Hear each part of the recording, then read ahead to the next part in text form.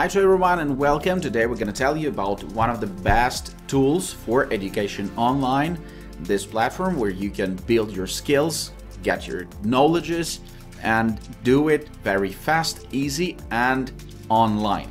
So if you want to know all the pros and cons of this platform, join, let's have some fun, jump in.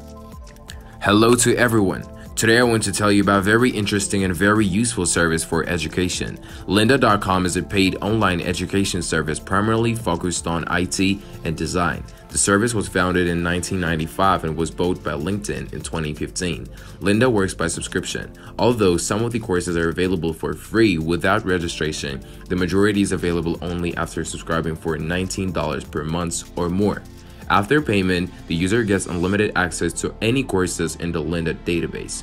To get acquainted with the functionality of Lynda, a 10-day trial version with full access to the entire library is offered. Lynda.com offers courses in a variety of IT-related areas. 1. 3D graphics and animation, both theory and lessons in 3ds Max, Adobe After Effects, Blender, Unity game engine, and etc. Number 2. Music theory, lessons on playing instruments, lectures on the music business, recording technique, and work in thematic software, FL Studio, Audacity, Cubase, and etc. Number 3. Business, lectures on management, online marketing, and lessons on working with thematic tools from Excel to Google AdWords. Number 4. CAD-systems, architecture, 3D printing, lessons in AutoCAD.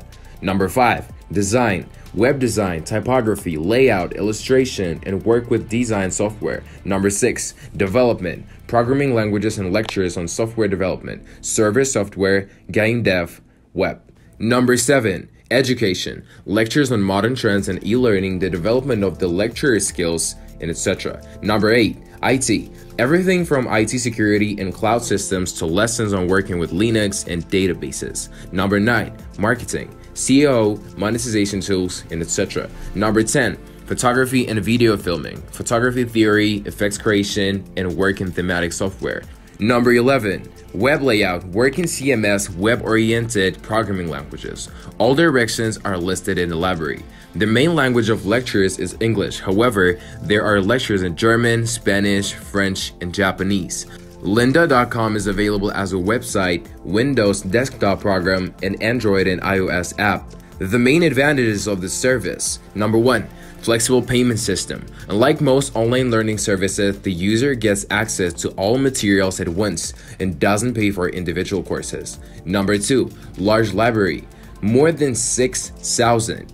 When registering, the user is given 10 days to test the service for free with full access to any lectures. However, the subscription is made in advance for a month or a year. To confirm your account, you must provide your credit card number or PayPal account. After 10 days, the money by subscription will start to be withdrawn automatically. If you decide to unsubscribe, go to Profile, Account plus Billing, and click Cancel Plan under the billing plan information. Don't forget to do this if you don't like the service.